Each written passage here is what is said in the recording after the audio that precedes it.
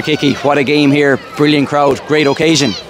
Yeah, it was a brilliant occasion. Got to say thank you so much to the fans, 4,300 something, and you could hear every one of them for 90 minutes. It was a shame we kind of came out a little slow, myself included.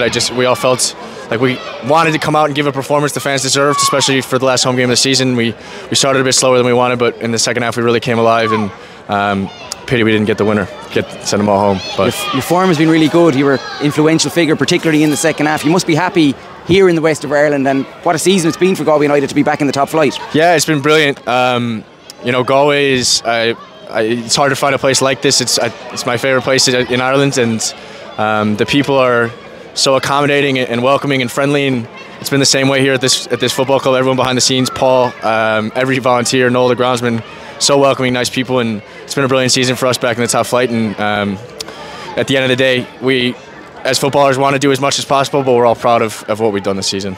To play in front of such a crowd, like, it must be a great buzz. Like as you referenced, more than 4,000 people here, game that matters, European football on the line, etc.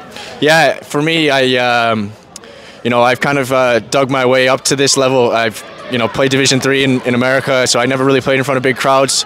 So coming here has been quite an experience, and I'm just so grateful to be able to play in front of this many people. But it really, like, it's a buzz, it's a feeling that you can't explain. So I'm just really blessed to be here. So finally going to Bohemians next week, I'm sure you'll want to finish the season strongly, because it's been such an encouraging campaign for Galway United. Definitely, yeah. We know Bohemians are a great side with a lot of quality players. We've played them 3 times this year, and I think they beat us handedly down here the first time, and then we've kind of got back to them a few times.